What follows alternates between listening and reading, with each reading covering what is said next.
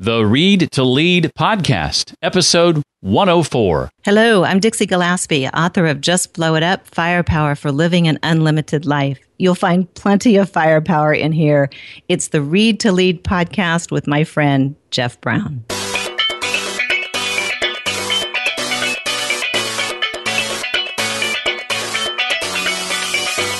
If you have a hard time connecting and going deep with people, then I would ask why. Because when you bond with somebody and go deep, it does something emotionally, psychologically, spiritually to that person. Welcome to the Read to Lead podcast with Jeff Brown. Jeff believes that if you desire to achieve true success in business and in life, then consistent and intentional reading is a must. The Read to Lead podcast will not only help you narrow this ever-important reading list, but also bring you key insights and valuable feedback from some of today's most successful and inspiring authors. And now, here's Jeff. Hi there, and welcome to the podcast that is dedicated to your personal and professional growth, where the topic of leadership is always central to our conversation. But we also dig into things like personal development, productivity, career, business, marketing, and entrepreneurship. In today's episode, we will be chatting with Jeremie Kubicek, co-author of 5 Gears, How to Be Present and Productive When There Is Never Enough Time. Among other things, I'm going to be asking Jeremie why leading well is similar to driving well and how to apply the 5-gear analogy, the differences between understanding the various gears at home versus at work, the importance of being able to recognize when a shift is appropriate or necessary, and much, much more. I want you to know I've officially published my 2015 listener survey. And if you'd be willing to take the survey, it would be extremely helpful to me and to you. It's going to help me better understand what kind of content and maybe even products or services would be most helpful to you going forward in 2016. Should be able to complete the survey in about 10 to 15 minutes. 2 ways you can take the survey. Just visit readtoleadpodcast.com/survey from anywhere in the world, or in the United States, text RTL survey, all one phrase, RTL for Read to Lead survey, to 33444, and I'll send you a link to take the survey right from your mobile device. Again, that's RTL survey to 33444 if you live in the lower 48. Jeremie Kubicek is co-founder of Giant Worldwide and the Giant Companies. He is a best-selling author of Making Your Leadership Come Alive and speaker to organizations throughout the world on transformational leadership, emotional intelligence, and personal growth. 3 issues near and dear to my heart for sure. Jeremie is also the author of the book we're talking about today, of course, 5 Gears, How to Be Present and Productive When There Is Never Enough Time. Jeremie, welcome to the Read to Lead podcast. Oh, so good to be with you, Jeff. Thank you for the time. Before we get into the solutions that the book lays out and connecting more deeply with others and increasing our influence and our leadership abilities and that sort of thing, I thought it would be great to do exactly what you lay out in the book, and that's explore some of these powerful questions you pose early on in the book to sort of kind of get us in that mode of evaluation, self-evaluation. That would be great. Let's do it. Well, we don't have time to cover all 13 of them, but what are some of these probing questions that you pose, and why is it important to ask these of ourselves? Well, you think about, most people think of leadership, they think of IQ. I look at leadership and I think of emotional intelligence, meaning that most people get to where they are because of their pedigree or their upbringing, but they stay with where they're at because of their ability to connect with people. And emotional intelligence and social connectivity is usually what will undermine a leader or a person, whether it's disconnections from their spouse and their kids that lead to some divorce or some disgruntled life, or issues with coworkers or with their boss or with a board or what have you. And it's always called fluff. and what we found is it's actually the hardest skill to produce. It's relational and emotional intelligence. Well, Jeremie says that leading well is similar to driving well. You'll be jealous to hear his first car story, as I was. Jeremie, unpack the gear analogy for us, if you would. Yeah, the whole idea of this came when my business partner and I were trying to figure out how to explain what we saw in each other's life. And we were trying to create a metaphor. And the best I could come up with was a stick shift. Well, at the time I was living in London, and my business partner and co-author is Steve Cockram. So in London, they have obviously you drive on the other side and your steering wheel's on the other side. So think about where your gear shift is. You've got a left-handed stick shift. All of a sudden, I felt like I was 16 again because I'm grinding gears, I'm lurching, I'm trying to figure out how to get in reverse, and all of these things. And it was just a perfect metaphor to go, you know what?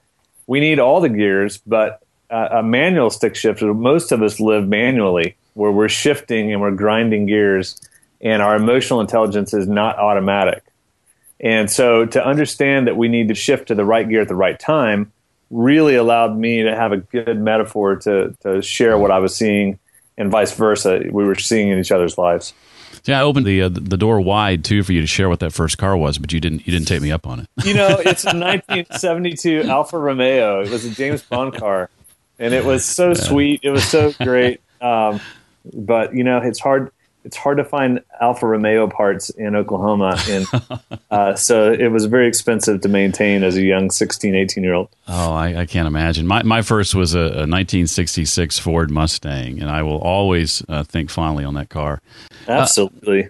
Well, I want to dig into a few of the gears more specifically. We won't necessarily have time to get into all of them. We'll wait and see here. But first, give us a brief overview of each one, if you don't mind. Yeah, I'll do it in record time. Fifth gear. Fifth gear is focus mode. That's when you're in the zone. You're working on a project. You're by yourself usually, whether it's in front of a computer, it's in your garden, it's working on a car, whatever. But you're just focused and fixated on that. Fourth gear is multitasking. So it's task mode. So you're working on emails, phone calls, to-do lists. You've got meetings, interviews. Your day is just kind of rambling through all types of things as you spin plates. Third gear is social mode. It's the mode where we're in when we're at the church foyer, we're at the golf course, we're at a barbecue with friends, we're at dinner date with another couple. It's casual, small talk, vacation, kids, weather, sports, chit chat, all the things that we normally think of in that mode. And then the second gear is connect mode. It's when you're really bonding with someone. You're not talking about work. It might be a date. It might be a time with a kid, one of your children. It might be a coffee with a good friend. And you're going deeper into life, into work, into everything outside of work, typically, or at least deeper levels. And then first gear is recharge. So it's how you recharge. Each one of us recharges differently. If you're an introvert, it's different than an extrovert. So it might be rest, workout, exercise, walks, reading, devotionals, whatever it is for each individual. And then lastly, it's reverse, which is there's 5 gears plus reverse. I know it's a 6th gear, but reverse is really learning how to back up. It's learning how to apologize. So the whole goal of being responsive, not resistant. And it's really important that most adults are not very responsive, that we found. So that's the 5 gears metaphor. Well, let's start with 5th gear and kind of work our way through a couple of these and talk about getting into overdrive, the correlation between overdrive, Jeremie, and our personal 5th gear. When you think about 5th gear, when you're really hyper-focused, you might be working on something. So, when I'm writing the books, I go into overdrive. I get fixated. I block time out. I turn everything off, and I just go to town. And I look up, and it's been 3 hours. And I'm like, are you kidding me? Where did the time go? So on one hand, when you're in 5th gear and it's healthy, then what happens is time usually flies by. You feel really productive. You're in the zone. You're very efficient and very fast.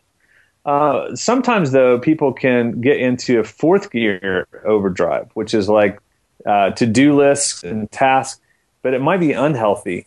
And so there's a culmination of unhealthy and healthy, and it's really important to understand if it is healthy. For 5th gear people, most of the time it's introverts that are really good at being in 5th gear. And so what happens, though, over time is that they can actually do too much 5th gear, where they might take every meal in front of their computer and they start checking out of any 3rd gear social times. So people start making fun of them, calling them names, giving them like, oh, hey, the recluse came out. Who's the hermit today? Things like that. And so it's really important that you put a boundary, a start and stop time, because 5th gear can get really addictive. And you can actually become unproductive over time, even though you feel productive in the beginning. And I think a key point is that there is a good side to bad side, potentially, to each one of these, right? We can abuse them as well as leverage them. Yeah, absolutely. And most people don't understand, like, for instance, first gear recharge. Crashing is not recharging. Like, crashing is crashing. And so a lot of adults will go really hard in fifth gear, really, really hard, and then they'll pull off and crash into first gear. That's not a sustainable lifestyle. And so what we realize is that it'd be like having a car and the only two gears you use are first and fifth. You know, you can't really get there. It doesn't really work for everyday driving. So what we tell people is you have to learn how to use the other gears. And when you get proficient in the gears, your emotional intelligence will improve and your influence will rise. Well, Jeremy, what are some practical ways that you can give us to help us teach others how to utilize fifth gear specifically? Well, practical ways would put it on your calendar. Block times off to say, hey, you know what, guys? This is my fifth gear time. I've got to get this project done. And when I'm in fifth gear, it benefits everybody. But there's a start and stop on it. Check in with me at 4 o'clock. I should be finished at that point. Another thing we do is we have people like at Ford Motor Company, they put fifth gear on their windows of their doors of their office. So if they're in fifth gear, people know it because they have a little laminated card they put in the corner. So it says 5. So it's a sign language. And what we found is the sign language works at home or in work. You just use your fingers to call plays. Like, hold up 5 fingers, and all of a sudden people understand, hey, yeah, he's getting in the zone. Good. That's awesome. It's great when he's or she is getting things done. I really was fascinated to read about how you implement this at home as well, even with, I think it was your 3-year-old daughter, I think it was? 13-year-old. 13-year-old. So I've got 3 teenagers.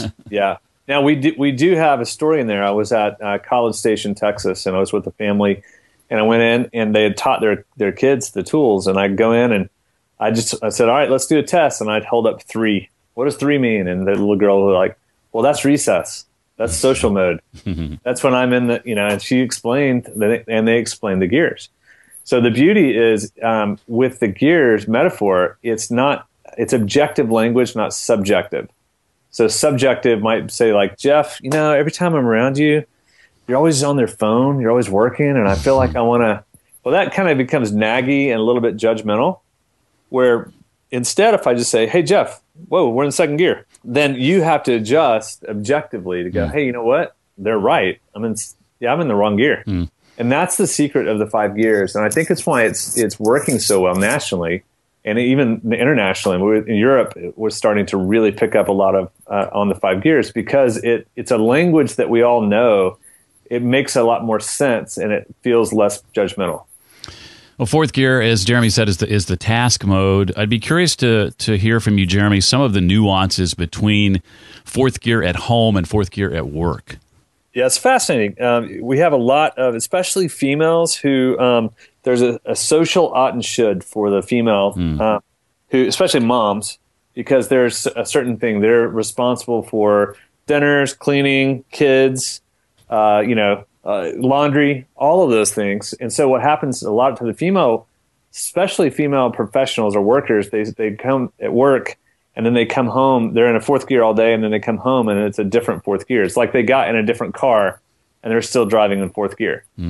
And so they have a hard time often getting into a second gear, and they really need their spouse to really help with being intentional in the other gears. So I just found that fourth gear can become habitual too. So it's a habit. So to just always being on, feeling like you have something that you need to do, that feeling sometimes just causes people to not settle or not be present and to not really be at peace. And so they stayed stirred up all the time. Well, third gear, again, is the social gear. But Jeremy, how can this gear help us actually increase our influence? Well, I say in this book, and I make the case that all business happens in third gear. You've got 2 types of people. You've got introverts who are very shy and they don't like the social space with other people. So they would rather go straight to second gear when they see people and get into a corner with someone and just go deep. But the reality is that people need to try you on. They need to actually see do they like you or not? So third gear is the chance for all of us to try each other on, to go, hey, how's it going? Good to me. And we get to know one another, whether we want to go deeper or further and have a deeper conversation. The other end of the spectrum is usually guys who think third gear is a waste of time, because they're like, man, I don't want to talk about the weather or sports. Really, so they stay in fourth and fifth gear. But what they don't realize is they actually undermine their influence, because they're almost sabotaging themselves, because they've already tainted themselves as too good for everyone else, or kind of snooty, or a bore. And so people make a judgment based on their action in third gear, whether they want to be around them or not. Well, you talked a little bit earlier about the importance of recharging. That's first gear, but we haven't spent much time up till now on connecting deeply. That's gear 2. Share a little bit more detail about that one for us. Yeah, it's second gear is it's either really easy or really hard for people. And so, some people are like, I don't know what to talk about, or I don't want to go deep with certain people. And there are some people who are so good at it that they put pressure on other people. I have one friend who's always wanting to go to second gear, but he didn't understand that third gear was the place to get people to warm up. And if you just jump into second gear, you can actually push people away. So it's really an art and a science. If you have a hard time connecting and going deep with people, then I would ask why. Is it that you don't trust them? Or maybe it's only one person or two people in your life. Well, just put time in your schedule so you do get that time. Because when you bond with somebody and go deep, it does something emotionally, psychologically, spiritually to a person. And it really, really changes their makeup. It's hard to explain. I've just experienced it and I've seen it. And again, most adults they basically, first and second gear usually gets the brunt. They don't get in their life, and they get pushed out most of the time. What can you teach us, Jeremie, about? I think the way you put it in the book is shifting well, learning how to transition properly. So the whole idea of shifting is just the realization that we need to be in all of the gears in a given point of the day. But you need to understand what gear everyone is in and shift there appropriately. So what I've done with my family is we've actually worked on our calendar to go, okay, what gears should we be in during the day? So in the morning is not a lot. We're not going to go deep in the morning when our kids are getting it to go to school. It's like, get them out of the house. Let's take off. So my wife and I have different recharge schedules, and we have different work schedules. But now we know that because we've looked at the calendar together. In the evening, we do the same thing. So what I've done is I've actually put in trigger points. So I have a marker, and it's a bridge on the way home for me. And when I get to that bridge, I get off the phone. I shift gears in my mind. It's about 3-4 miles away from my house. And it enables me to really think, okay, what gear am I in? Am I in second gear? Am I in third gear? What are we doing tonight? And I become intentional, not accidental. So the whole point of that is to learn how to downshift appropriately before you get into that gear. So when you get to that space, you're in the right gear with the other group of people.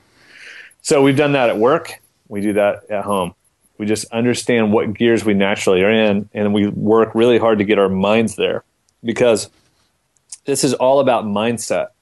Work-life balance is not about time. It's about where your mind is. And I really appreciate what you had to say in that chapter on intentional versus accidental. It's really hard, though. Most of our culture is an accidental culture. Yeah. And so it's really depend on entertainment is our main thing that we live around. And to be intentional can sometimes feel funny to certain people because they're just not used to it. But intentional is being proactive, not reactive. So, I'm being intentional with some planning that I'm starting to put in place for 2016.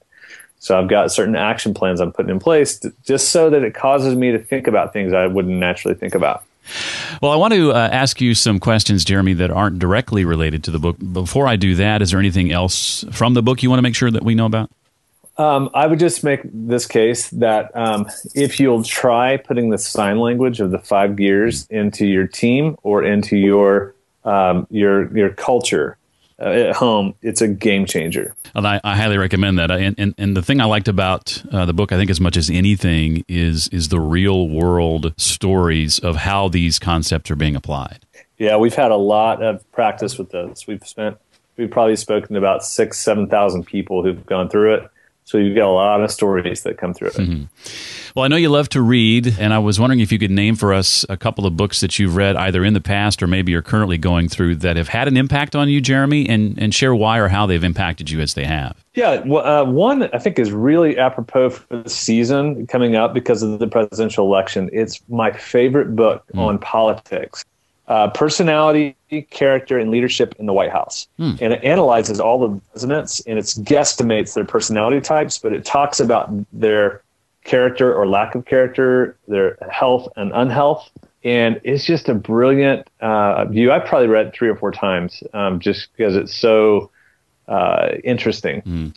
Another book that's really helpful in the way that I think is called The Culture Code, and I cannot remember. It's a French guy's name, really funny last name, but it's The Culture Code, and it really helps people understand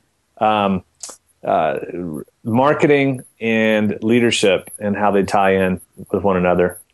And the last one, I'm rereading. I tend to find a few books and reread them and really get the essence of them.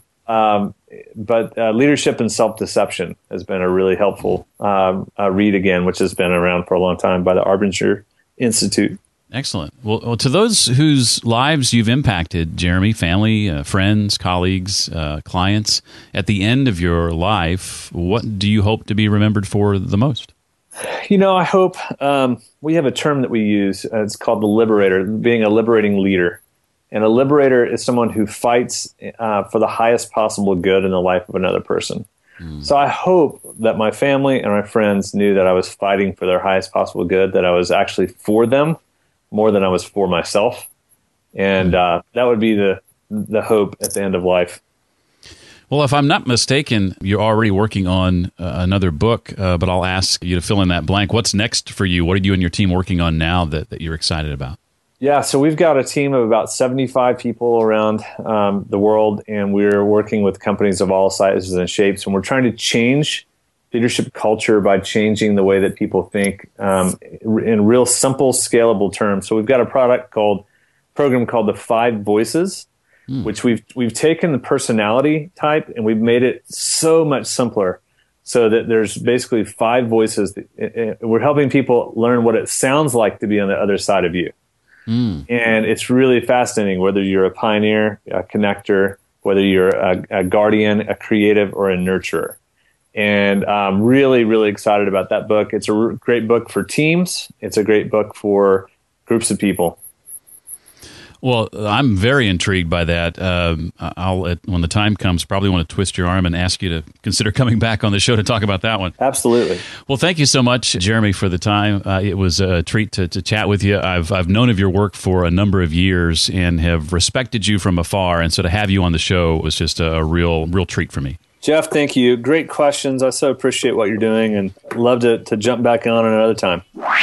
I'd love for you to be able to connect with Jeremie, LinkedIn, Twitter, for example. I've included links to both Jeremie's profiles on the show notes page for this episode, readtoleadpodcast.com/104. That'll be easier this time around than trying to spell Jeremie's name for you. Neither his first or last name is a spelling you're likely to remember. So trust me, go to readtoleadpodcast.com/104. And remember to dedicate a few minutes today to taking the 2015 Read to Lead Listener Survey. It'll help me help you on into 2016. If you're in the lower 48, simply text RTL Survey to 33444 and take it from your mobile device. Otherwise, visit readtoleadpodcast.com/survey. Well, that does it for this week. I look forward to seeing you for our next visit on the Read to Lead podcast. Thanks so much for listening to the Read to Lead podcast. As a subscriber, we challenge you to be more than just a passive listener. Become a vital member of the community. Visit us on the web at readtoleadpodcast.com. Until next time, remember, leaders read and readers lead.